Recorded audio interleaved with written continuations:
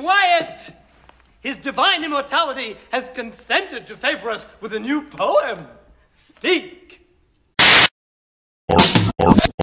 Art 101 with Mr. Burgher.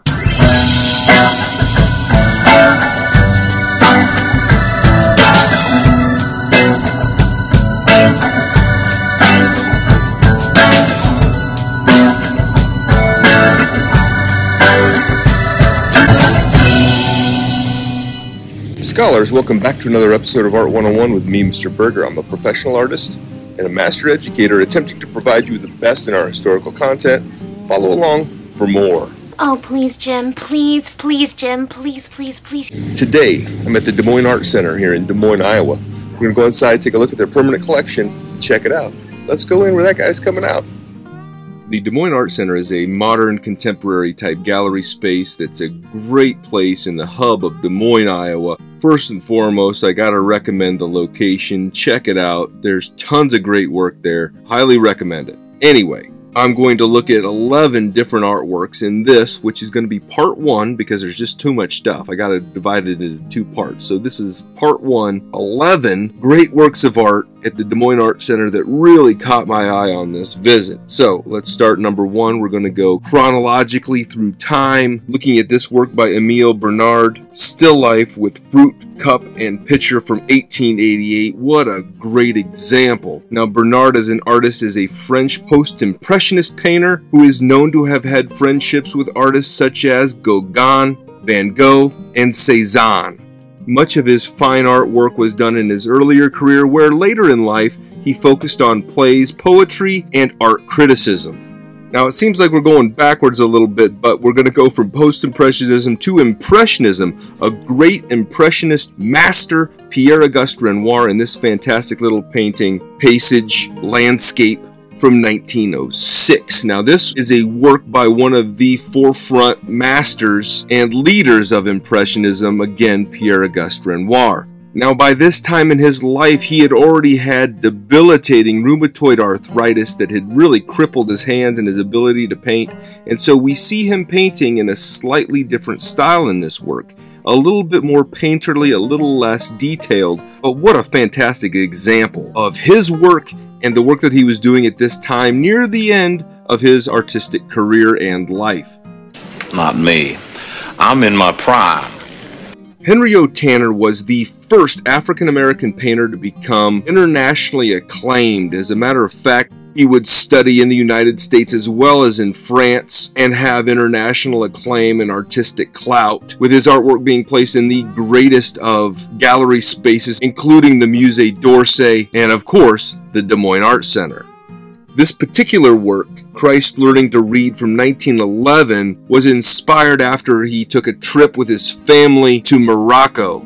The light and the colors and those sorts of elements really inspired him when creating this great painting, including his wife and son, who strangely enough were both named Jesse, but I digress. They were just asking about the family. This is a photograph that was taken by James Van der Zee, one of the premier photographers during the Harlem Renaissance. He would take photographs of all kinds of famous subjects, but in this one, Billy from 1926 is of the famed singer Billie Holiday, who was known as an American jazz and swing singer, obviously of that same time period.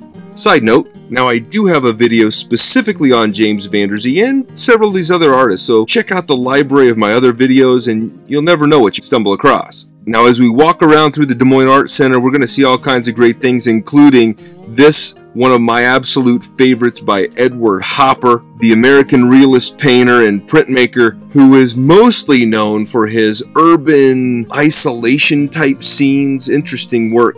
In this specific work called Automat from 1927. Now, Automat is a unique piece because before Nighthawks, before his other works that illustrate the loneliness of urban life, he would create Automat.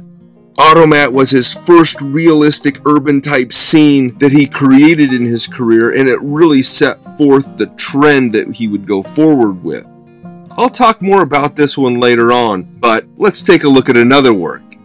This is the Wind Orchestra from 1945 by the Jewish-American painter Max Weber. As time would go on, he would work in more and more Jewish-type themes. However, this one is purely musical, and I absolutely love it. And of course, artists do evolve, and Weber would evolve into a cubist. But in the meantime, in 1945, at the middle end of World War II, Weber was making these great paintings, and this one in my mind couldn't be any more fun. His use of color and line just pop. The shapes that he creates are absolutely fantastic. I'll never forget that look. Mark Rothko's Light Over Gray from 1956 is a wonderful piece in the Des Moines Art Center collection. Rothko would approach painting with this very color field type mentality, meaning that he would create these big, bold blocks of color and placing them in juxtaposition to one another. And this one is absolutely spot on. I absolutely love this work. And it doesn't get any more quintessential Rothko than this very work. Speaking of abstraction, now we go on to Louise Nevelson, an American sculptor who is known for her abstracted sculptural works, just like Black Chord 7 from 1965. This is all made out of wood that is painted black, and as the light and the environment changes a little bit, so does the work. Strangely enough, I think that's the absolute power of abstracted pieces, just like this one by Louise Nevelson, where you can look at it at different times of the day, in different lights, in different environments, in different areas of the gallery, and everywhere, at every time, it's going to look a little bit different. Roy Lichtenstein is a pop artist that did absolutely wild things during his career, and one of those really great paintings that he did in 1969 is The Great Pyramid. Now, Lichtenstein is probably more well known for his works that show comic book type scenes and things like that, but this one utilizes those same sort of techniques but illustrating the Great Pyramid, obviously. So later on in his career, he would do reproductions of masters like Cézanne, Mondrian, Picasso, and others, and this is kind of in that same sort of series where he's exploring the artworks of others, clearly the ancient Egyptians. And directly across the way from the Lichtenstein is this huge painting by LeWitt. Wall painting number 601, forms derived from a cube, 25 variations from 1989. Now, LeWitt is a conceptual artist, meaning that his ideas are more important than the actual product. And in this case, the work began by a concept in 1968 where he constructed a series of elaborate instructions that were then sent to the Des Moines Art Center, where a team of 6 artists would actually create it. 3 artists were brought in from New York, and 3 local artists from Des Moines were also involved in creating this painting. LeWitt himself had absolutely nothing to do with the actual painting, but it was his design that the entire plan was based off of. It's an interesting way of approaching art. It's an interesting way of thinking about art, instead of it being about the artist makes the work, but instead the artist makes the plan. Kind of like an architect, but a little more painterly. Oh, geez, mine doesn't look anything like his. We move here to see this video artwork by Viola, an American video artist who learned from Nam June Paik and has gone on to fuse Eastern and Western ideas and works and videos just like this one, Ascension, from the year 2000. And this 10-minute long video, for me personally, is a little bit hard to watch. You see, my father died in a drowning, and so this brings up all kinds of psychological and emotional reactions that really makes it difficult for me to watch. But as a work of art, I very much appreciate the work, and I appreciate Viola as an artist. And generally speaking, I appreciate all of the artists that have their artwork at the Des Moines Art Center. What a great venue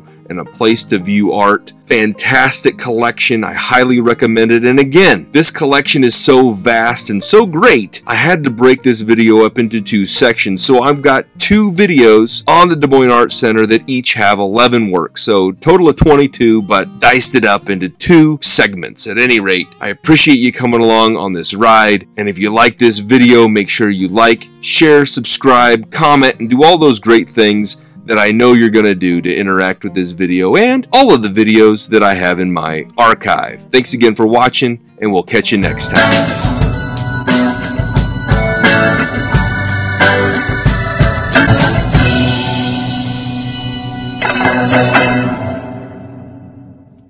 See, I thought it was really cool.